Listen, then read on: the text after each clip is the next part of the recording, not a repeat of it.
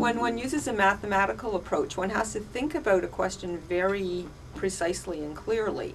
And so it helps you focus.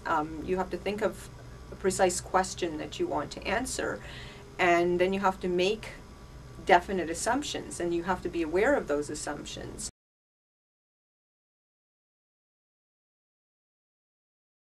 Okay, so in my own work, I often model ecological systems, and one is interested in species diversity and what maintains species diversity and what reduces species diversity, or one might be interested in eliminating pests or controlling an epidemic.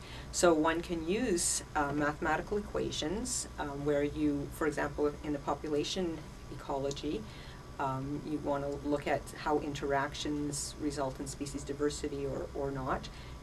You can write an equation about how each population changes in time based on the nutrients that they're competing for, the interactions between the species, and then you can run the model or analyze the model to see what the model predicts as far as, you know, what kinds of interactions create more diversity, what kinds of interactions create less diversity.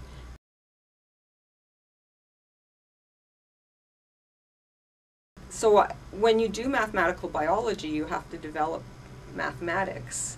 And so the tools and techniques that people are developing for certain problems can be used in various other problems. So for example, the theory in dynamical systems, the bifurcation theory and chaos theory have made lots of strides based on questions that people have been asking in biology, and the necessity of using different tools and techniques to analyze the models, the biological models. But certainly all these tools that are developed for biological models can be used in various other, you know, models. There's nothing totally special about biological models, but it does drive questions and, you know, you need to create new mathematics to be able to answer those questions.